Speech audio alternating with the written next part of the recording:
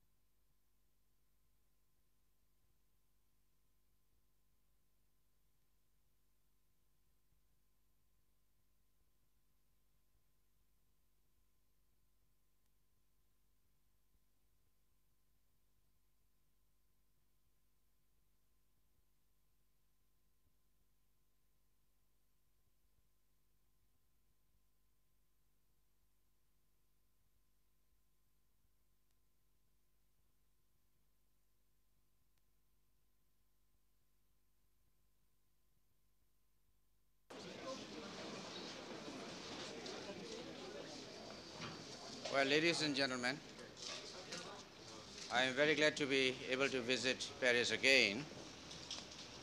As all of you are aware, I made a 3-week tour of 11 African countries.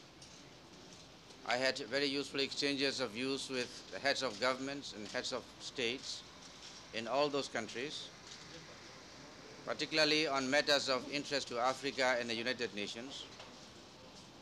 And I must say that these talks were very useful.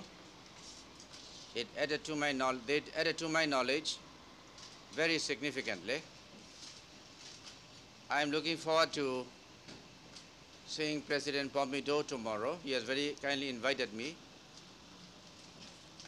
and to come and have a discussion with him, particularly my impressions of my trip. As you all know, I received a very kind message from President Pompidou while I was in Niamey. I believe, I am convinced that President Pompidou was motivated by genuine humanitarian feelings, and I am also preoccupied with the humanitarian aspects of the problem of Nigeria. I made statements at every stop in every capital of every African state. I made my positions very well known. Unfortunately, I discovered later on in the course of my trip that some of my statements made in Dhaka, for instance, or in Accra, for instance, and in Niamey were distorted. I don't know by whom. For instance, when I arrived at Abidjan, I was informed that the press reports in Abidjan of my press conference proceedings in Dhaka 2 weeks earlier were so much distorted that there was a widespread misunderstanding of my position. So I had to instruct the United Nations people in Abidjan to release to the press and the public the full text of my press conference in Abidjan. When it was released, then it was admitted that the press dispatches were distorted. Well, I don't know the motivations behind this, but anyhow, if you study my press conference statements at every stop, I'll see to it you will get the full text of my statements and press conferences. You will realize that I yield to no one in my abhorrence and condemnation of violence and hatred and war. About my quick trip to Lagos, I had opportunities of hearing the reports of my special representative, General Khan, and Mr. Henrik Beer, head of the League of Red Cross Societies, and others.